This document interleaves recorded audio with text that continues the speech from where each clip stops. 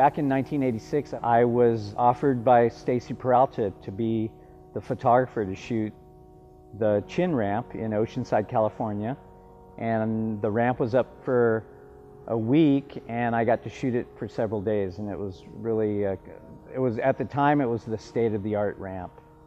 So I got to shoot the Bones Brigade for In Search of Animal Chin. Tim Payne was one of the premier ramp builders back in the 80s and is still a big, skate park builder.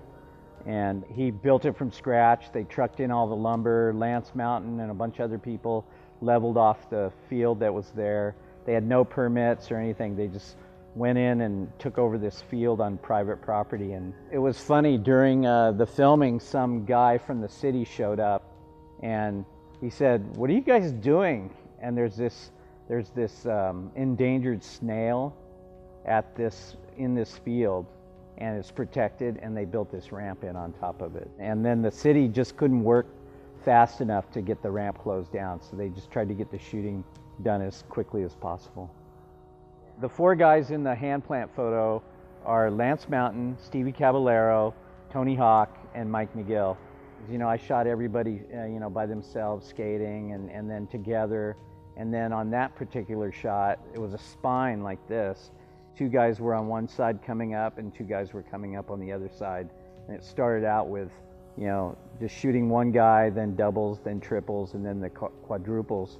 And then they started working on the hand plants. I was using a Nikon FM2, and for that photo of the hand plants, I shot with a long lens from across the ramp, and I think it was a 80 to 200 millimeter zoom lens, but that was the basic equipment back then. We were shooting with film, and this particular film was Kodachrome 64, and you couldn't do it in your own darkroom.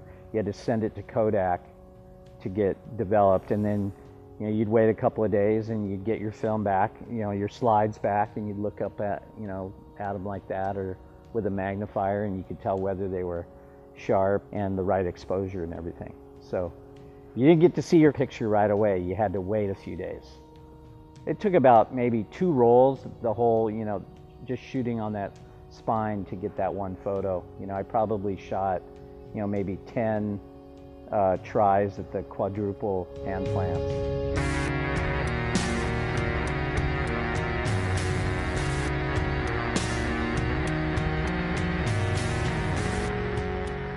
I was working for the magazine at the time, so I didn't really have to go through anybody else. I picked the photos. Back then I was the photo editor. I'm glad it's become an important photo in skate history. Back when I took it, you didn't think in terms of that, where this is going to be a famous photo in 20 years. You were really into just the moment and what it meant right then. But I was pretty stoked. I mean, it's one of my favorite photos, and I think it's a pretty important piece of skateboarding history.